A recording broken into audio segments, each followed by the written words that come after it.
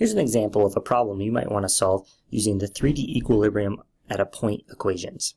I have a 72-foot tall tower. This is like a radio tower you might see when you're driving down the interstate.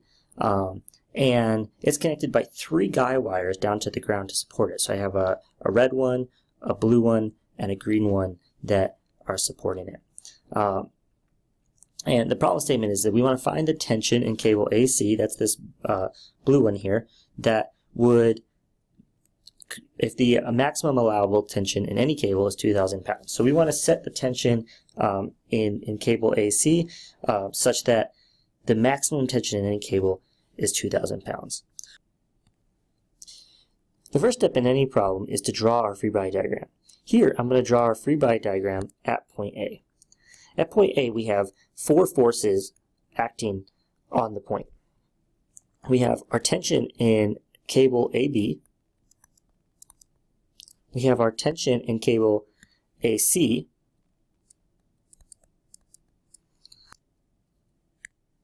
And we have our tension in cable AD. The last force that I'm going to draw is the force of the tower. Now, we need to get really good at identifying 2 force members. The tower has a pin connection at the bottom and a pin connection at the top, which means that there's only forces applied at 2 locations on the tower, and it's a 2-force member. I'll draw the force of the tower acting straight along its axis, and I'll label it as force tower. Now you might say, the force of the tower is obviously in compression if all these other forces are in tension, and you're probably right. But when I'm drawing my free body diagrams at a point, I always draw my forces pulling away in tension. And then if I ever get a negative answer, it automatically signifies that I have a compressive member. So this is just a really handy way I can use my sign convention to work for me. So next thing we need to do is we have all these forces and we need to represent them in vector form. So you might remember that we can represent a force. Maybe we want to do FAB, and we want to represent it in vector form. Well, that's equal to the magnitude of the force AB times a unit vector going in the direction between A and B. And so the other way to say that is a unit vector. So we have the magnitude of the force. The unit vector is a position vector going from point A to point B. So just defining a position vector going between those 2 points divided by the total length of that vector from point A to point B. So the unit vector is equal to the position vector divided by the length.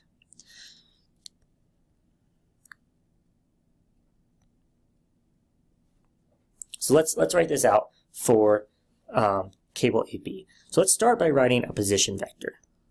So we'll write the position vector from point A to point B. To get from point A to point B, we need to go 56 feet in the x direction. That's this dimension right here. So 56i.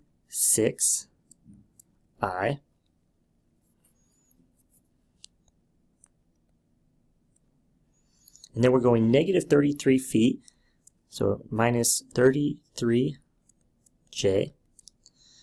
And then we're in the y direction, and we're also going negative 72. We're starting up at A, remember, going to point B. We're going 72 feet in the z direction, so minus 72 feet k.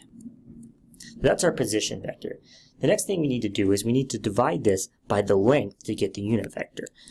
So now we want to get to the unit vector by dividing by the length. So the length of this vector, the length of AB is equal to the square root. We'll use the 3-dimensional Pythagorean theorem. We have the square root of 33 feet squared plus 72 feet squared plus 56 feet squared. And the square root of all that, we get the length of AB is equal to 97 feet. So I'll divide, to get my unit vector, I'll divide everything by 97 feet. I'll divide each term by 97 feet. So now the units cancel out, and we're left with a unit vector, which is just a unitless vector that points in the direction that we want to go. The last step in creating this to a force vector, so we want to get to a force vector, is to multiply by the magnitude of the force. So I'll just multiply each term by the force in AB.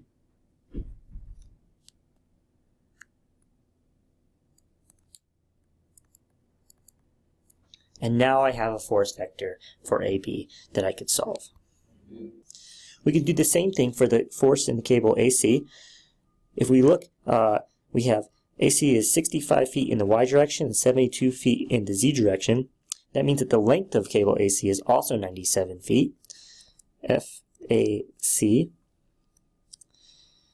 You'll note that there's no X component to the direction in AC, so the I component is going to be 0. The J component is going to be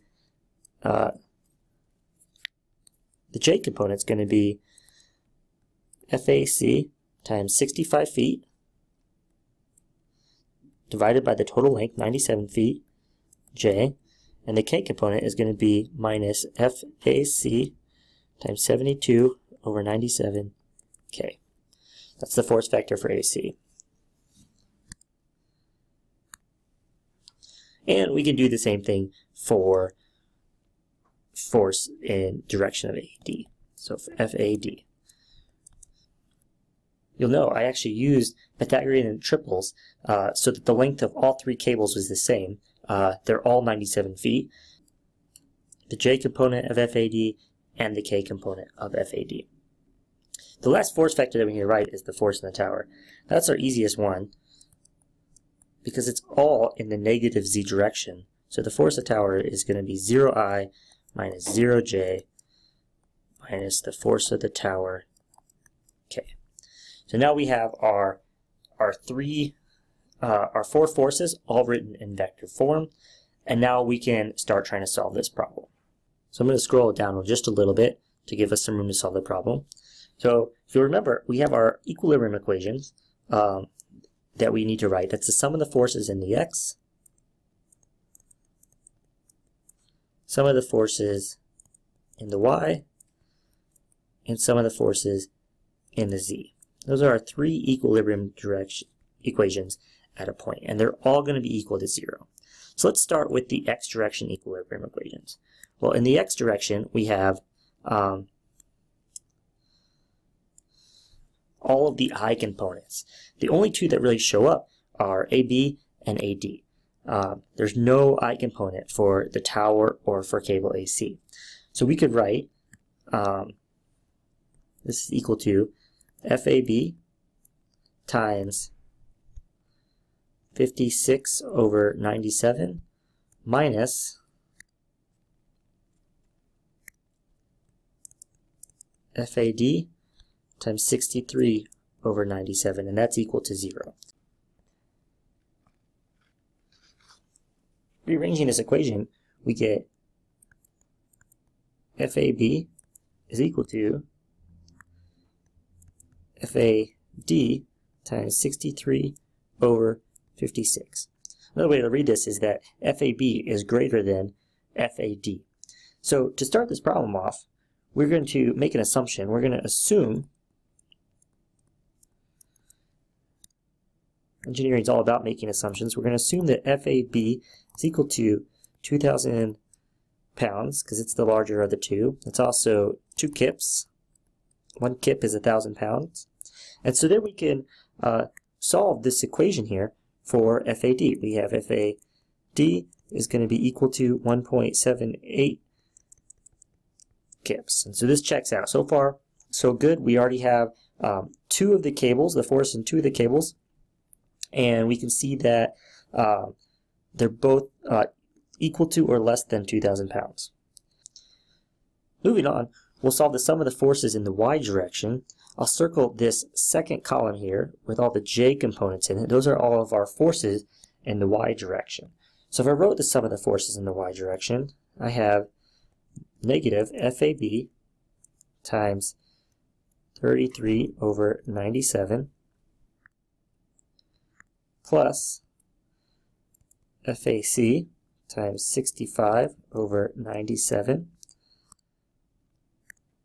minus FAD times 16 over 97. And again, all that's equal to 0. I can then solve this this equation. I have FAB, it's 2,000 pounds. I have FAD, it's 1.78 kips. And I can get FAC, and that's going to be equal to 1.45 kips.